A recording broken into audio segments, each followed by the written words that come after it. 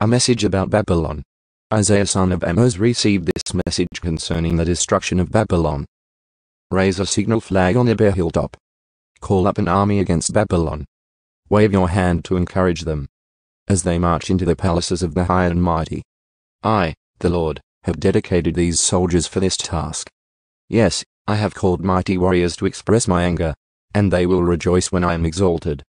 Hear the noise on the mountains. Listen, as the vast armies march. It is the noise and shouting of many nations.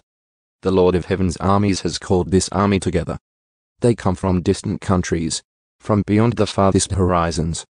They are the Lord's weapons to carry out his anger. With them he will destroy the whole land. Scream in terror, for the day of the Lord has arrived, the time for the Almighty to destroy.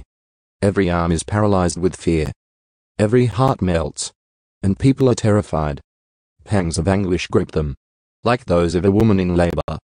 They look helplessly at one another, their faces aflame with fear. For see, the day of the Lord is coming, the terrible day of his fury and fierce anger. The land will be made desolate, and all the sinners destroyed with it. The heavens will be black above them. The stars will give no light. The sun will be dark when it rises, and the moon will provide no light. I, the Lord, will punish the world for its evil, and the wicked for their sin. I will crush the arrogance of the proud, and humble the pride of the mighty. I will make people scarcer than gold, more rare than the fine gold of Ophir. For I will shake the heavens.